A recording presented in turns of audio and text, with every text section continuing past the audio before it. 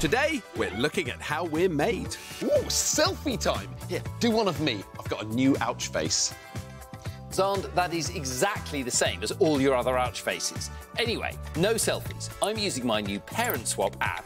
I just need to do this, and there we go. Ah, why have I got Mum's face and you've got Dad's face? Now, don't panic, Xand. My Parent Swap app is to show that you and I have inherited our looks from our mum and dad. Let me just try this. There we go. Perhaps you had better switch it back. Seems a little glitchy. I'll fiddle with it later. We inherit many physical features of our bodies, but how exactly? Well, everyone begins life as two cells, an egg from a woman and a sperm from a man. When these two meet and combine, you are created! And I have just the things to help us explain this.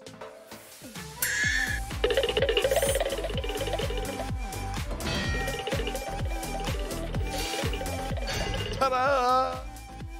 This is an egg, and in front of you, Chris, is a sperm. Now, you can see how different they are in size to each other. The human egg is the largest cell in the human body, but it's still only the thickness of a human hair. Sperm cells, on the other hand, are 30 times smaller than an egg. Now, both the sperm and the egg carry the instructions for how to make a human. All right, Chris, are you ready? Let's open them up. Now, this string represents DNA, a thread-like molecule that is the molecule of life. And on the DNA is written in code the instructions for every single part of a human being. And each little group of instructions are called genes. So here we've got the genes for eye colour, here we've got the genes for foot size, and here we've got the genes for how long or short your legs are. Now, you inherit 2 copies of every gene, one from the egg and one from the sperm. So I also have genes for eyes, foot size and leg length. OK, Chris, you know what time it is? It's about 5:30, I think. Wrong! It's time to make a human!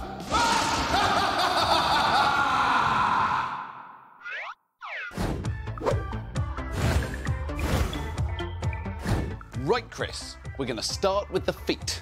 Pick your feet genes and begin down here. Next up, the lower limb and the rest of the body too. Well, Xand, it's certainly taking shape, but what about the hair genes? Well, Chris, the hair genes from the egg are blonde, so it looks like our human is going to have blonde hair. Well, not so fast, Xand, because the sperm has a set of genes that code for black hair. But you only use one gene, so when we pair the genes up, the dark hair usually comes out on top. So it looks like, actually, our human's going to have black hair. And what about earlobes, Xand? The sperm has genes that code for attached earlobes.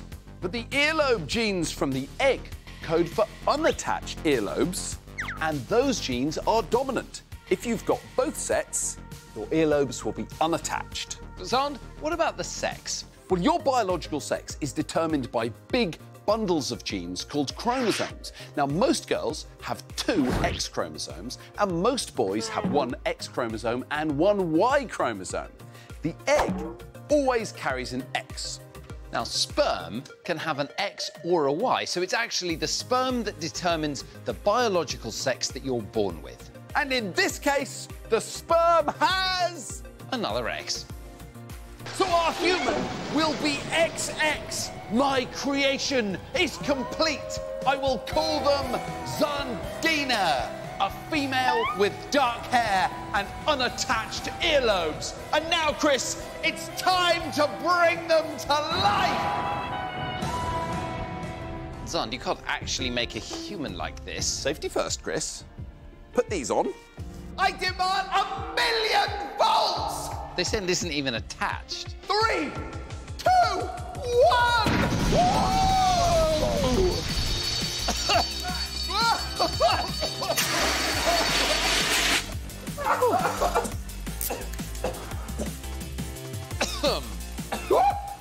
Hello, Chris and Xand. I did it! Chris, I'm a genius! Well, welcome to the lab. Thanks, Xand. This is amazing. The fame, the international recognition, the awards I've always known I deserved. Finally, I'm going to get them, thanks to my creation, Xandina. Xand, this is not Xandina. I think the fumes have got to him. This is Dr. Ronk. She's the new member of the Operation Ouch team. She's the 3rd Doctor. Oh, well, hi. Welcome to the team. It's great to have you on board. Thanks.